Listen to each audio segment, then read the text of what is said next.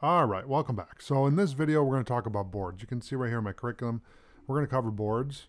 So let's go to this upper left-hand menu here, and we're going to click on Switch to Trello, okay? And then we're going to keep talking about this workspace right here, but we're going to cover boards. So let's click on boards. Okay, now, in the previous video, we talked about getting started. That menu has completely disappeared, as you can see here, because we went through the checklist and did all the things that they wanted us to do, okay? And then here, this is where they have boards. So, for example, I can close this out just so that we have kind of a cleaner interface here. In the previous video, we were talking about how to work with automation. So we created a board and we called it Sample Board 01, okay? Now what I want you to do is create another board, and let's do a deeper dive into boards, okay? So we get a better understanding of what boards are all about. Now, one thing that I didn't talk about when I made it before is you can change the background. So we can have a palm tree, we can have mountains, we can have kind of like a ocean side road here. We can change it to blue, orange, green, red, and then you can also change the colors to something else. So we can see more photos. Okay, so we can do like a mountain, cool looking pictures here. And I just clicked on the guy's thing there, but so you can select out whatever image you want here, and they got some really cool looking images here. So there's a lot to choose from, but again, I'm gonna go like that. That's kind of cool looking. So there's a lot of different cool looking photos that you can pick from. So I'm gonna just use that, and then we can start with a template. So we don't have to create a blank board like we did before. We can actually select a template, okay?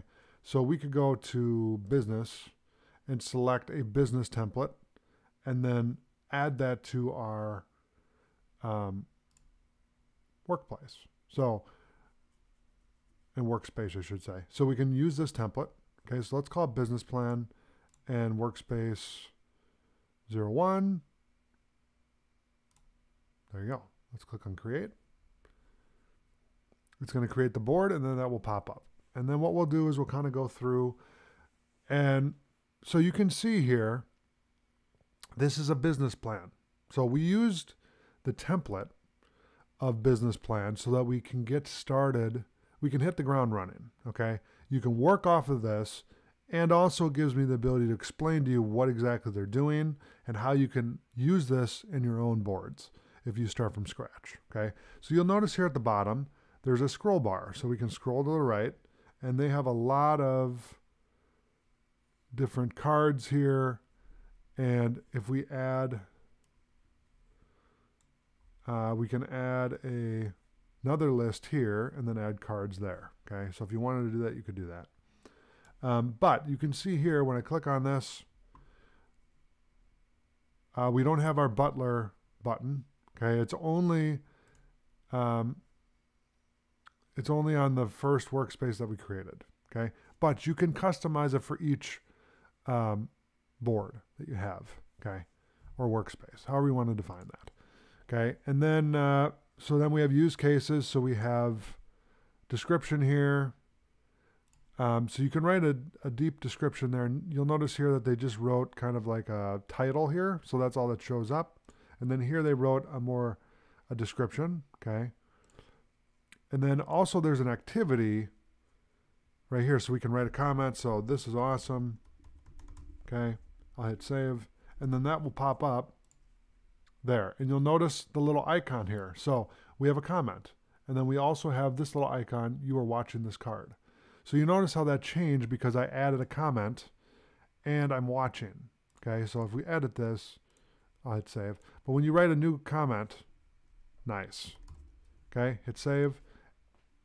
And then you'll have two comments now, and still one person watching, okay?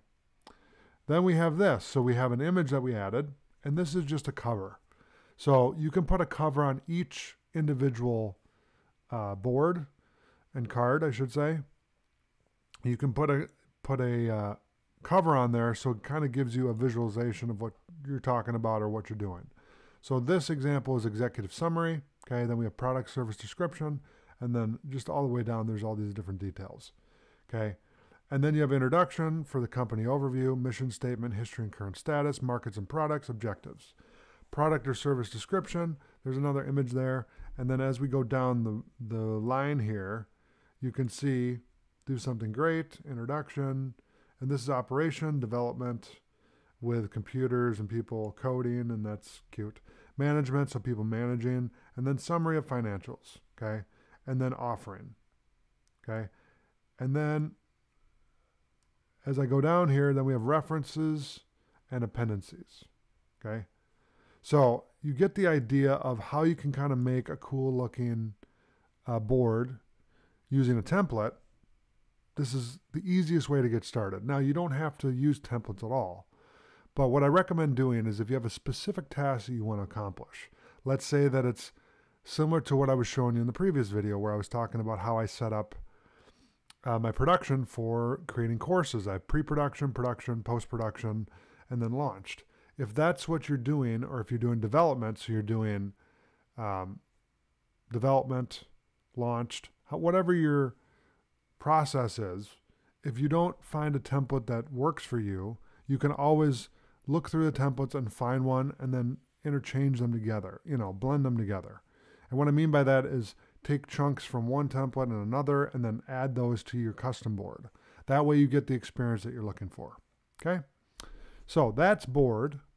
So I'm going to click on the 9 little squares here and click on switch to Trello. And that is boards. Okay? So that's how you get started with boards, and it's a little deeper dive into boards. All right, so thanks for watching, and I'll see you in the next video.